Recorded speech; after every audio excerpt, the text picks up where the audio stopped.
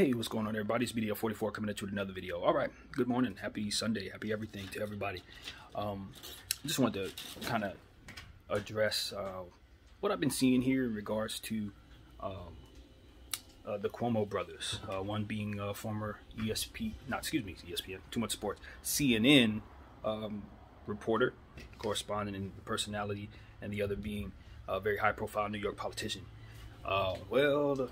To make a long story short, something went wrong. I didn't follow it directly in terms of what all happened, but basically, the CNN guy got in trouble with his job because he was trying to protect his brother in some way, and that's as much of it as I got. That's as much of it as I needed for the conversation that I'm bringing to you guys, to be honest with you. I didn't want to get into the details of the situation because I'm ignorant, don't know. But what I can say is this. If there's a situation, and it very much depends on the relationship between myself and my brother, it very much depends on how far into the deep end my brother is and what types of stuff he's being accused of, etc. All of that matters. But what I'm saying to you is if it checks all the balances in regards to that, and I can firmly lay my head down at night knowing that ethically I need to protect my brother, or ethically he's on the right, or what have you. If it's something I can sleep on, regardless if it's something you would be able to tolerate from me or him or both of us. You understand what I'm saying? If it passes my ethical threshold in my mind, I can go ahead and go forward. If I make that choice, the consequences, of course, I have to deal with. If it's a professional situation like their situation and CNN fires me, fine. You know what I mean? I'll live with those things. And personally, I have no problem with what CNN did.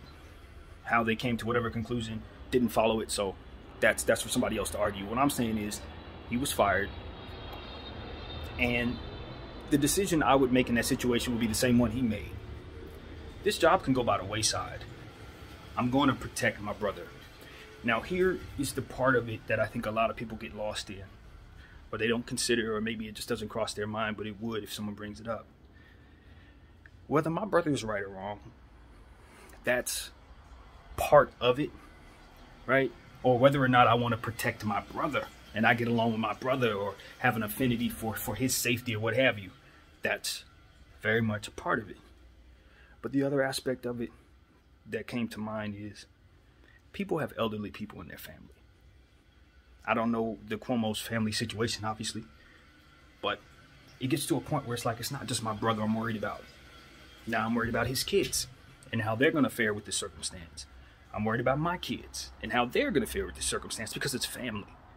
That's uncle such and such. That's cousin such and such. And then grandma, mom, you know, maybe they have an elderly parent.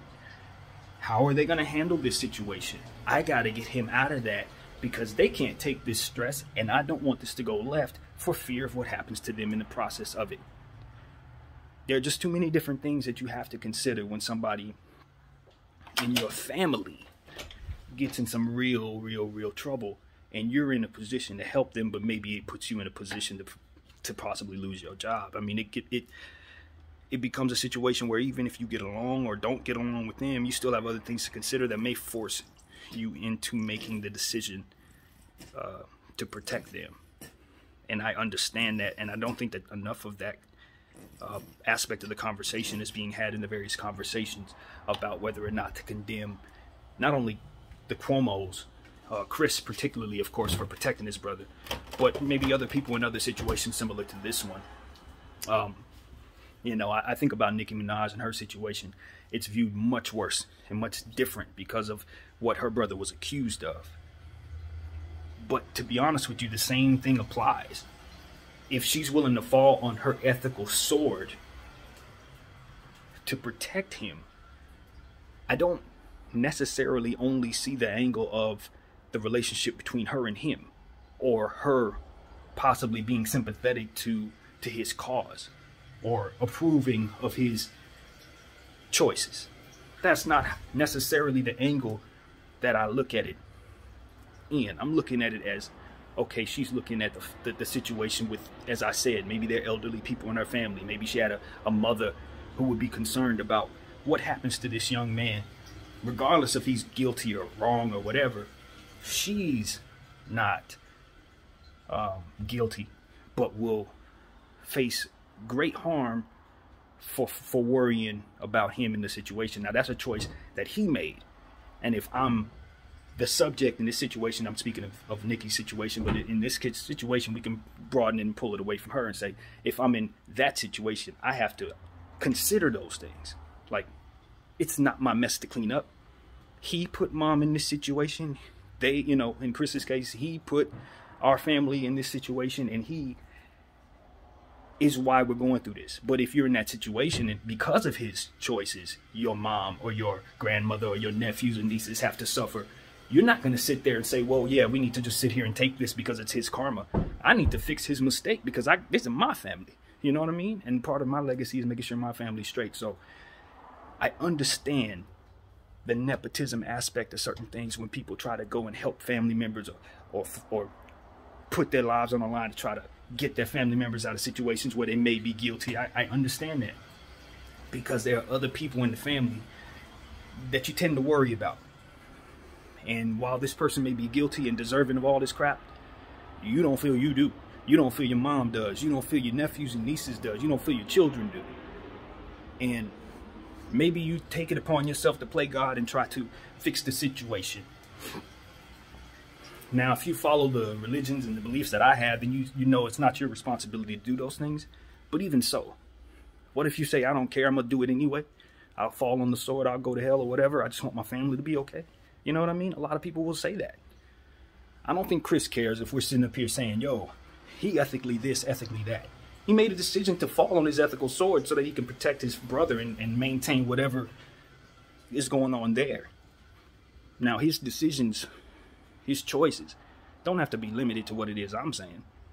I don't know what their decisions are or what the motivation behind anybody's decision is. But what I'm saying is, it's always important to try to seek other angles, to try to seek other aspects of the situation rather than just the most conventional one, which is those are two people with bad ethics who one of them wanted to protect the other. Do away with both of them. Hey, if you want to do away with both of them, that's the consequence of what it is they've done. They have to live with that. But what I'm saying is, do not be confused about the possibility of an angle that's not being talked about, which is there are other people in this situation that need to be protected in the view of the person who's doing the protecting. And maybe that's not something to stone them over. Maybe that's something to take a good look at and say, well, how guilty are they? You know, what would we do in these circumstances? How can we maneuver the environment so that there are avenues for people to go to help themselves in these situations? You know what I mean? How can we make it so that we start to take into account some of these other aspects of the conversation that maybe aren't talked about when we're considering these ethical situations and these nepotism type of conversations, and leave room for the impossible. You know, this was a unique situation in their case, being that COVID was going on and all different stuff that was unique to their circumstance, and maybe the details of their circumstance may determine how much of a punishment they should get in comparison to someone else who maybe didn't have those circumstances involved in their situation. I don't know that CNN is looking at it that way. I don't know that they're supposed to, but I'm saying that it's worth talking about. It's worth putting it out there for future situations as well. I just think that as we continue to evolve in an ever-changing world, we need to try to find solutions for the circumstances that come about that maybe we haven't seen before, conundrums that people may find themselves in that put them at odds with their own ethics, and how can we protect those people? Because if you respect them for who they are before those circumstances happen, then you have to respect the fact that they're willing to fall on their ethical sword to protect someone for reasons that maybe they can't explain to you because of the circumstances. Now, at this point, I'm not saying anybody's right or wrong. Like I said, they got to fall on their sword for their choices. But what I'm saying is, if what he did was really something that was ethically on the fence, but it doesn't represent the fact that he's a on the fence kind of guy, maybe he's just put into a position where he had to literally fall on his own sword, then does he deserve the worst of our conversation? Or maybe does he deserve some admiration for, you know, the aspect of it that we can appreciate once we break it down that way? I don't know. But I think I'm here to bring forth that possibility. So like I said, this is not specific to their situation. I don't really know too much about their situation, but what this does do is provide the open scenario for me to provide to you guys. So that's what I got, man. I wish the best for everybody involved. I am not mad at CNN. Again, I don't think I know enough to know, you know what I mean? I'm just saying, hey, if it comes down to a job or my loved one, I have other things to consider than just my relationship with the loved one, because people are intertwined, and you know, I have love for all in my family. So protecting my brother may mean protecting my grandma or my nephews and nieces, and that matters to me. So that's what I got. My name is BDF44. Thank y'all for watching. I'm out.